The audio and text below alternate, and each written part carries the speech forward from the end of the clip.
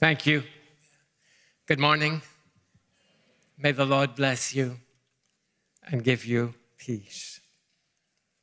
I have lived more than half my life as an exile,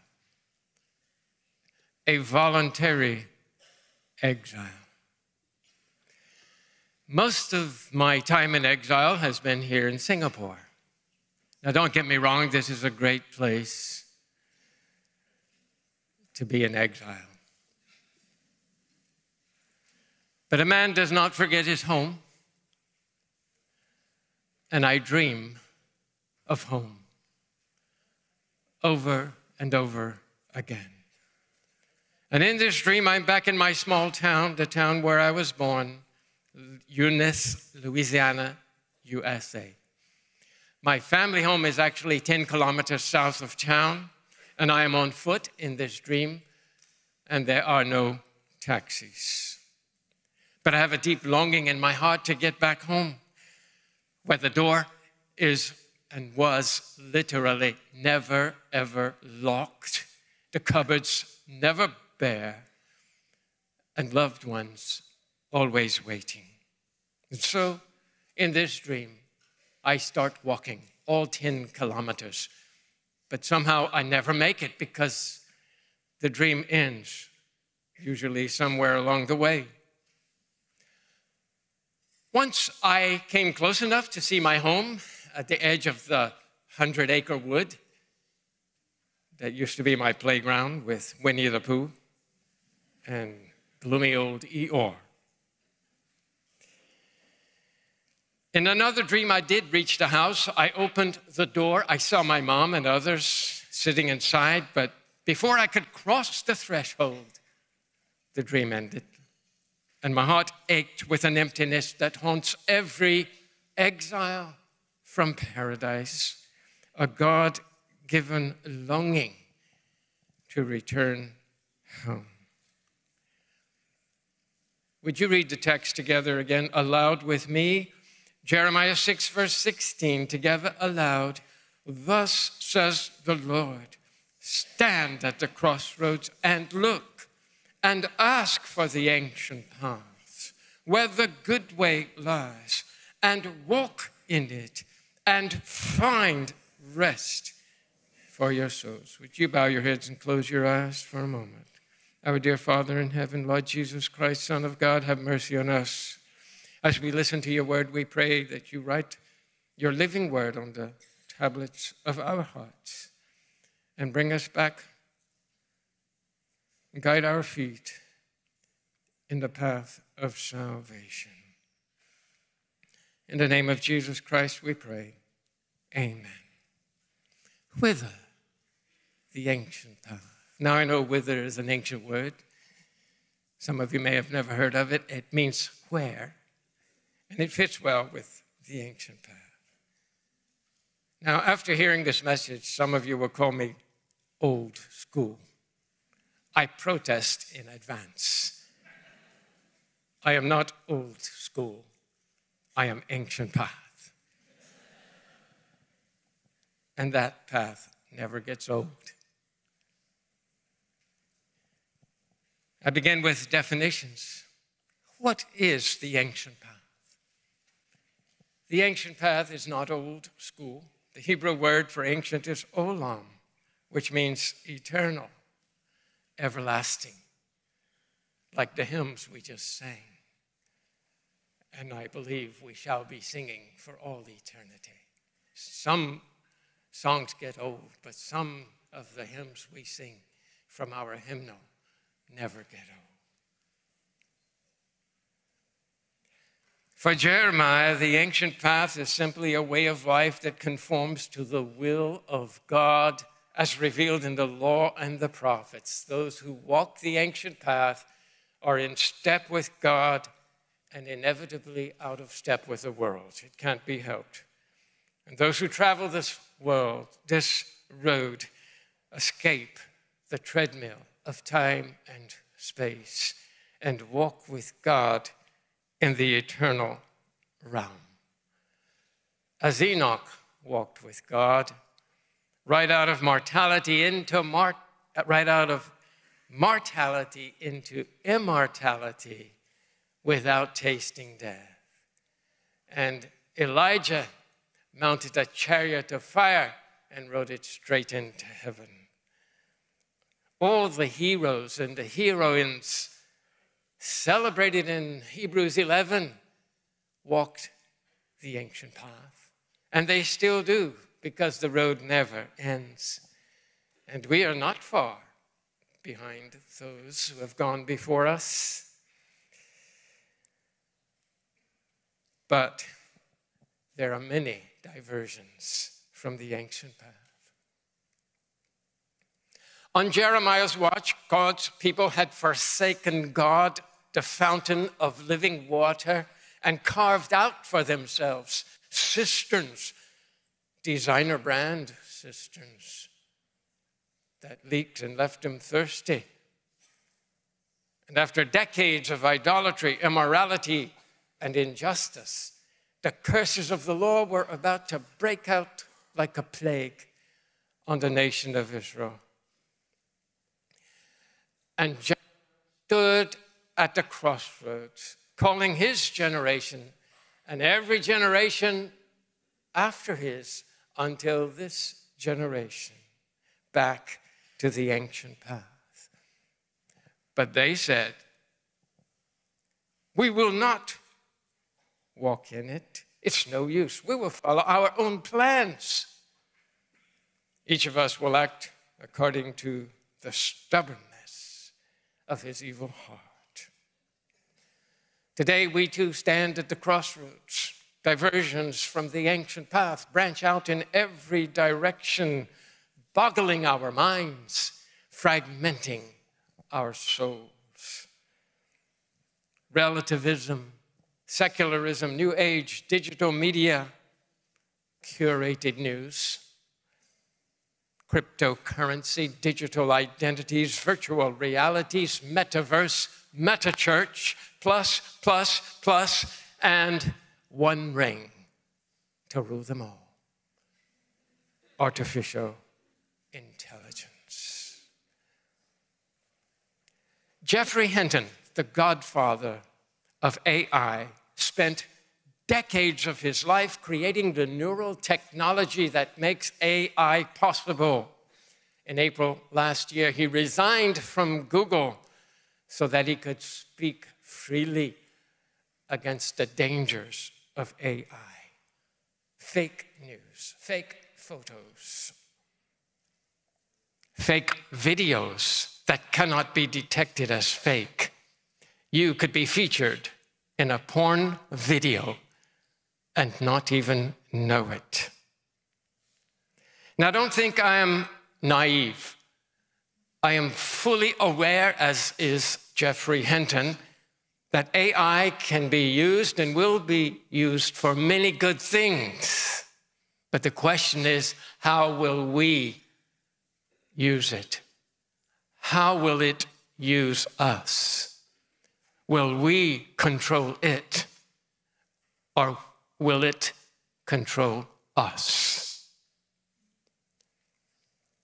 Hinton and other experts warn us that AI has the capacity to outsmart human beings and eventually become autonomous.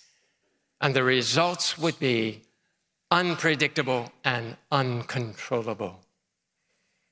Autonomous weapons of mass destruction, killer robots on the battlefield. When Terminator 8 premieres, it may not be fiction.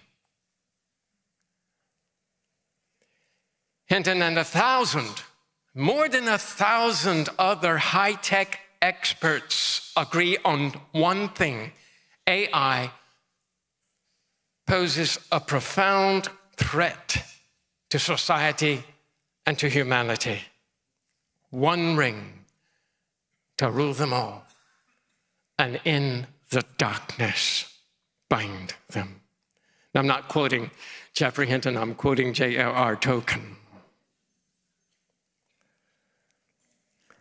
Hinton said he regrets his life work. He's not the only one with regrets. Former Facebook president Sean Parker laments that he helped create a monster. A key question he and other creators of social media asked was this: how do we consume as much of your time and attention as possible? The answer they came up with was scandalous, is scandalous. Exploit a vulnerability in the human psyche, the constant need for social validation. Someone likes your post. It soothes your ego. And you keep hungering for more and coming back for more until you are addicted. The inventors of social media understood this very well. And Sean Parker confessed, we did it anyway. And God only knows what it's doing to our children's brains. And I say to our brains too, not only our brains, but our souls. We live in a society, wrote Thomas Merton, we live in a society whose whole policy is to excite every nerve in the human body and keep it at the highest pitch, to strain every human desire to the limit, and to create as many new desires as possible in order to cater to them with the products of our factories, printing presses, and movie studios.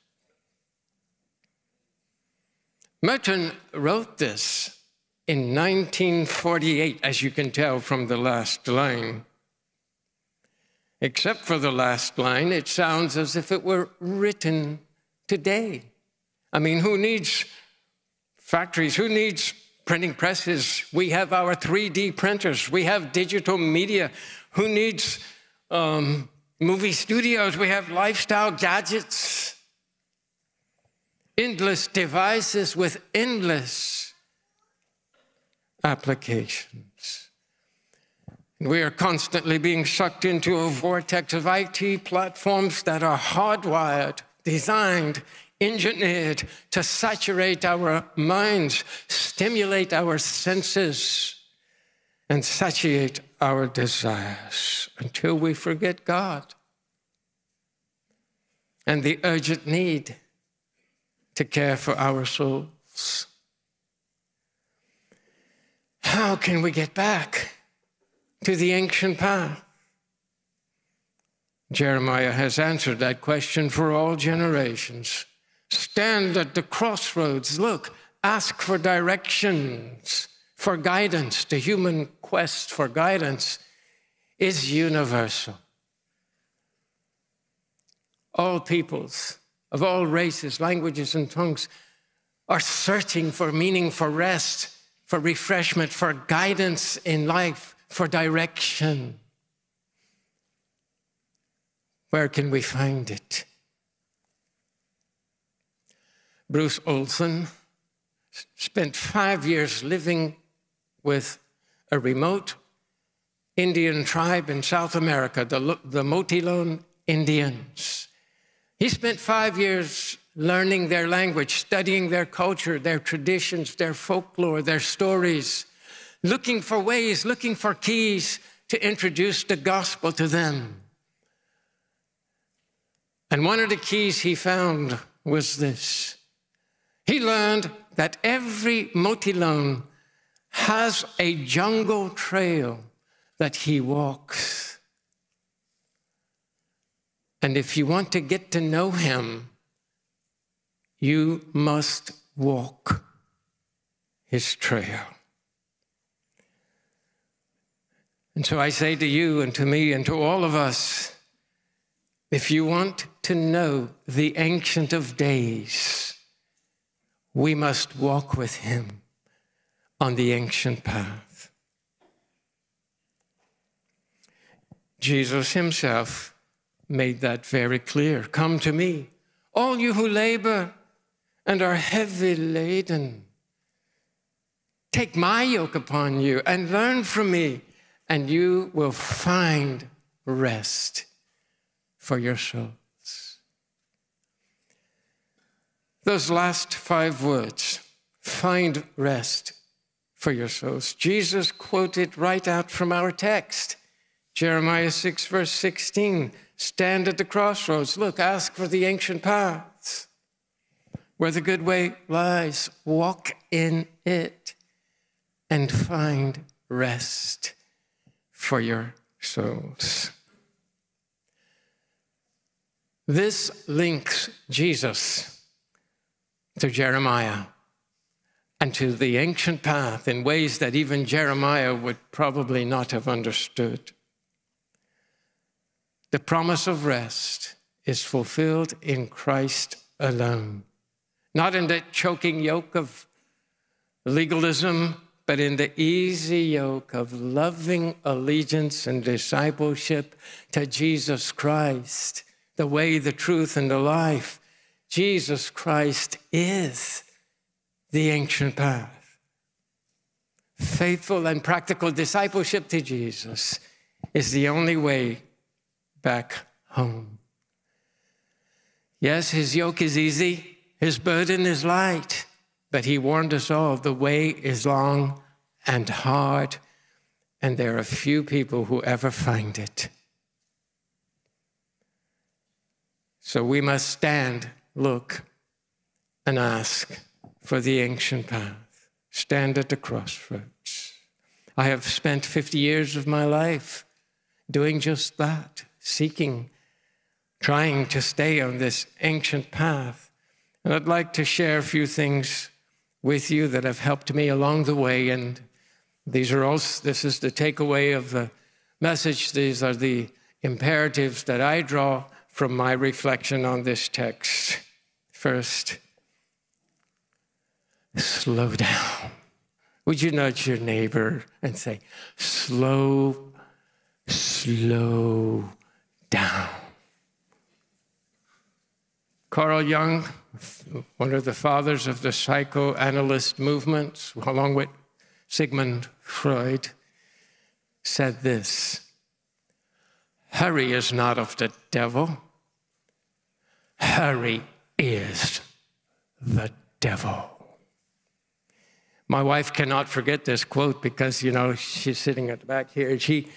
She walks at a faster pace than me, and she's always looking back, say, come on, hurry. So I always quote Carl Jung, hurry is the devil.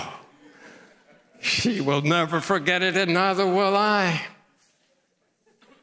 And I say to you, if you're riding on the fast lane all the time, you are on the wrong road. Do things the slow way for a change. Bake a loaf of sourdough bread. It takes time. Time is an essential ingredient to good bread. There's no such thing as instant bread. Sourdough bread, I love it. I have made it. It takes 6 days just to make the sourdough. It's not yeast, it's sourdough, it's leaven. 3 hours for the first ride, all the kneading and mixing and preparing the knead, and then 3 hours to rise. Then knead it again, and 3 more hours. And at the end of the day, you will taste the best bread you ever tasted, and you will never be satisfied with bread talk. And not even Tiong Bahru Bakery, which is my favorite. Slow down. Call a loved one on a land phone or a pay phone if you can find one. Instead of sending a chat, sit down and write a letter on stationery. Put it in an envelope. Lick a stamp. Have you ever licked a stamp? Paste it, post it, and wait for a reply in kind. I've done all of these things. You know, there's something about process. It takes time to make good bread, and it takes time to mature the human soul. But if we're always racing in the fast lane, we will never find the rest that is prepared for us. I was sent to Africa as a missionary at age 26. I settled into a colonial-style mission station deep in the interior. I was entrusted with a Ford Granada, a Dodge Maxivan, a Volkswagen Trekker that looks like a Jeep, 2 Honda motorcycles that could ride through rivers up to your knees, and a bicycle. I could be seen cruising through that remote town in my luxury car, or racing down a jungle trail on a motorcycle, crossing streams and rivers to get to some remote place where I could preach the gospel. But before long, all the vehicles were stolen, except for the bicycle. And now people who once saw me cruising through town in the luxury car now see me pedaling a humble bicycle. Not quite so humble, because it had 3 speeds. And that was a novelty at that time in Africa. I could pedal so fast that one day a policeman stopped me. Not to charge me with speeding, but to ask me, how come you can pedal that bike so fast? I told him, oh, it's very simple. It has 3 speeds. He didn't believe me. I had to turn it upside down and demonstrate. And he laughed from his heart. And we thoroughly connected and enjoyed one another's company.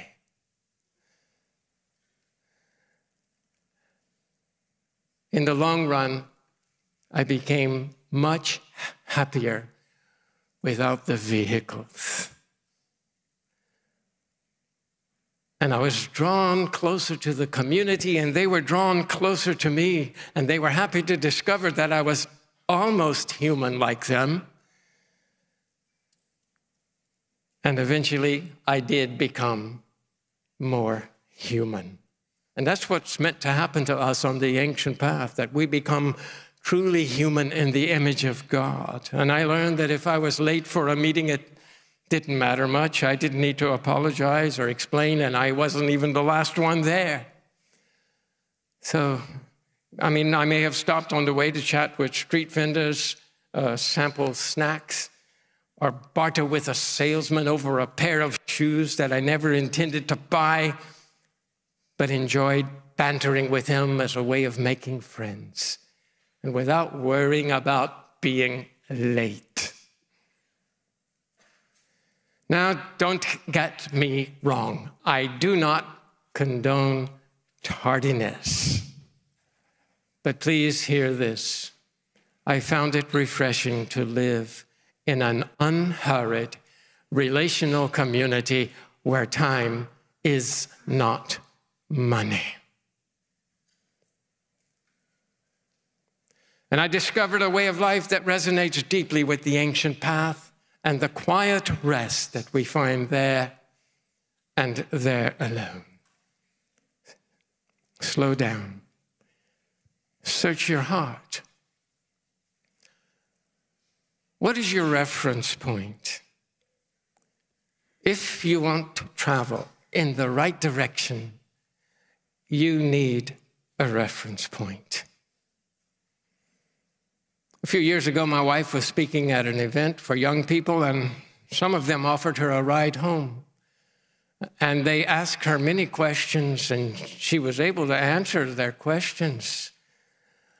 And they were astonished at her wisdom, and they said, Auntie Liking, where do you get all this wisdom? They didn't even recognize that she was simply quoting scripture. And she said so. Oh, this is all in the Word of God. The Word of God is my reference point. I am just quoting Scripture. And one of them lamented humbly and sincerely to my wife, but until thy King, the Word of God is not our reference point. So what is your reference point? Social media? Artificial intelligence? What is your core identity? Are you branding your avatar? Posturing yourself as an influencer? What is it that drives you? Food and beverage, fashion wear, online shopping, digital media, body shops. Oh, some of us call that freedom. But I don't. The highest form of freedom, wrote Jacques Ellul, French philosopher. He didn't write it, he said it in a lecture called Betrayed by Technology. You can listen to it on the internet. I know you don't understand French, but there are subtitles. Thanks to technology. It's not all bad. But I'd like you to read this quote with me and think about it for the rest of the day. Together aloud. The highest form of freedom is the capacity to recognize the things that control us and the strength and the courage to resist them. Now, when do you think Jacques Ellul said this? Sounds like today. 1990. Before most of us had personal computers or even knew what a handphone was. Decades ahead of his time, like Jeremiah warned his generation and ours too, that we need to get a grip on ourselves. I don't know about you, but I don't trust technology. Don't let it trap you. Get a grip on yourself. Search your heart. And third, simplify your life. Limit your dealings with the world to the bare essentials. Cut off all that is unnecessary and unessential for your salvation and in order to make a decent living and provide for your family. We are in the world, but not of the world. And the Apostle Paul said, let those who deal with the world live as though they had no dealings with it. Yes, do what you need to do, but don't let the world affect your values and corrupt your virtues. For the present form of this world is passing away. I repeat, I'm not old school. I know that we can never go back to the Pony Express, carrier pigeons, the yellow pages, and Underwood typewriters. If you have one, pass it to me. I'll take it. We can't go back to that way of life, but we can go back to the ancient path.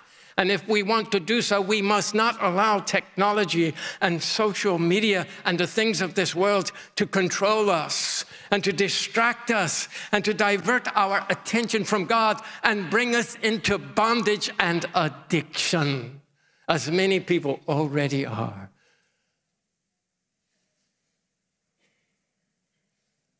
Some of our nieces and nephews and grandchildren spend all of their waking hours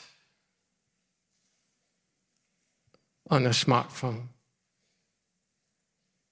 And God only knows what it's doing to their brains and to their souls. We must learn to use such things in ways that simplify our life and not fragment it. Remember, Facebook's aim to consume as much of your time and attention as possible. Why? The bottom line, money, the advertisements that they get. And that's why they are trying so hard, if you read Straits Times recently, to create us in its own image and to shape us with curated news. Do not be naive. Do not be deceived.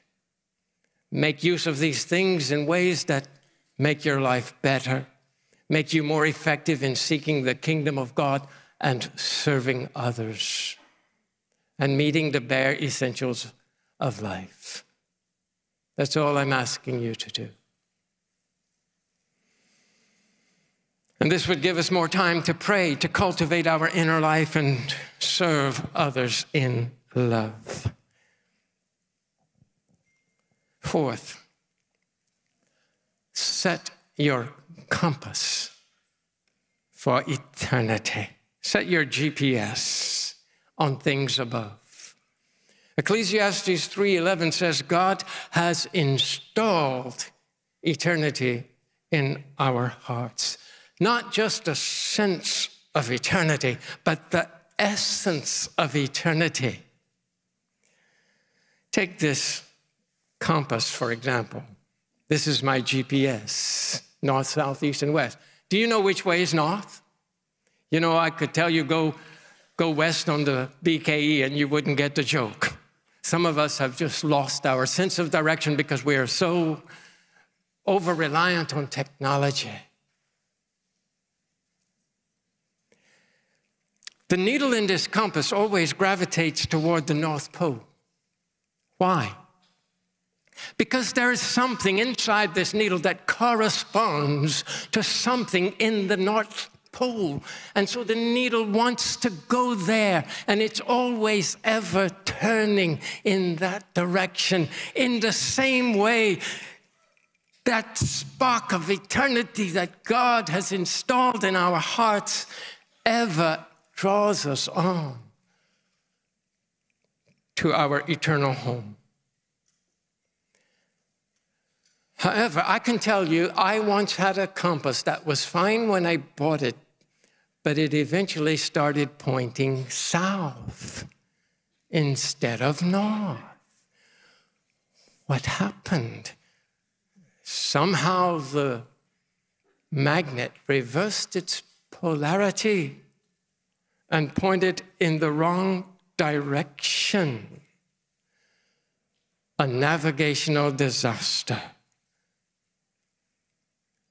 I have just described to you our fallen condition.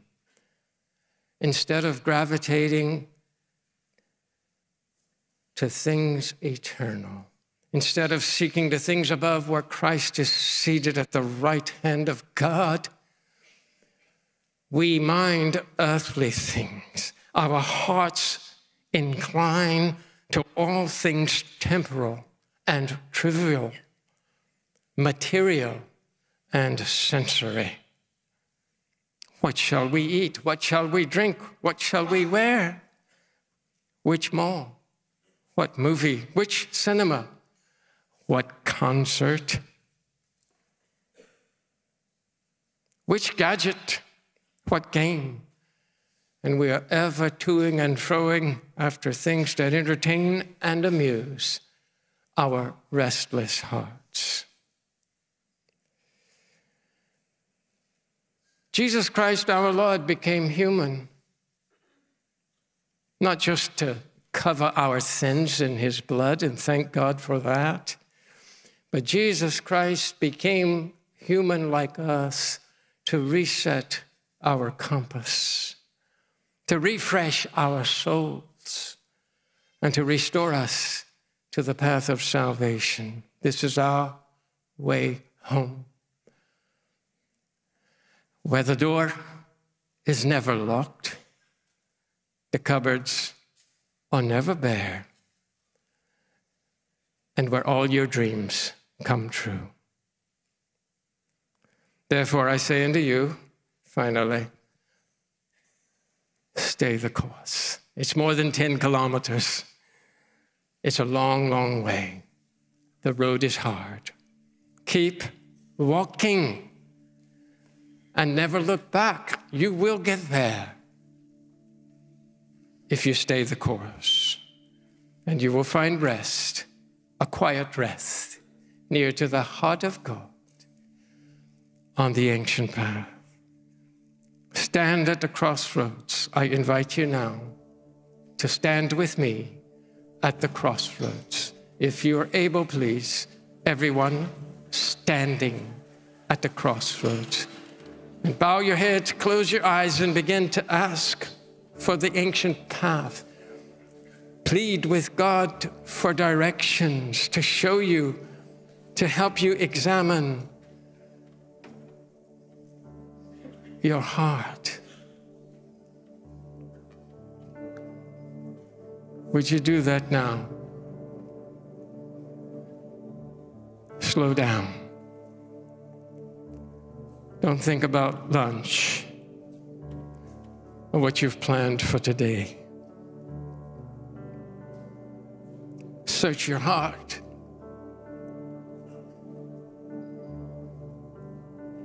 Decide now to simplify your life. You don't need a counselor to tell you the things you don't need. You know what they are.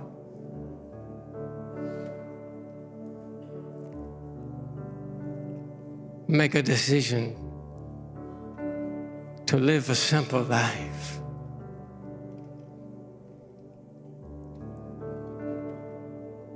To cultivate relationships.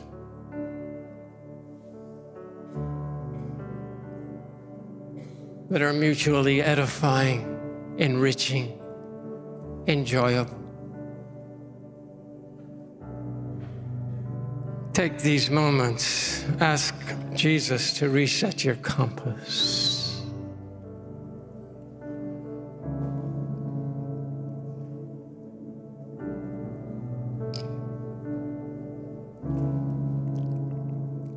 That spark of eternity in your heart. Ask Jesus to help you become aware of it. And not to ignore it, but to follow it. Set your affections on things above, not on things of the earth, for you have died, and your life is hidden with Christ in God. And when Christ, who is your life, is revealed, then you will be there, revealed with him in glory, if you follow the directions that he inspires in your heart through that essence of eternity that he has installed in the inside of every one of us.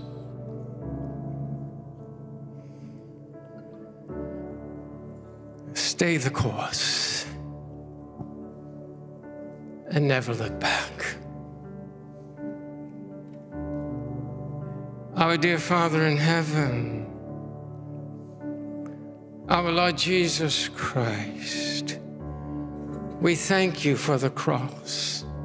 We thank you for the incarnation of Christ who became one of us to show us the way back home, and who called us to take his yoke upon ourselves and to walk with him on the ancient path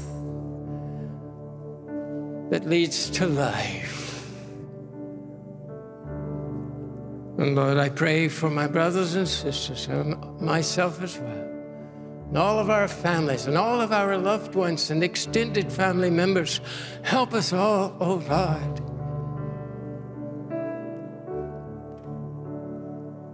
to walk this road without compromise, and to participate in the rest and refreshing that is found there and there alone. In the name of the Father, and of the Son, and of the Holy Spirit. Amen.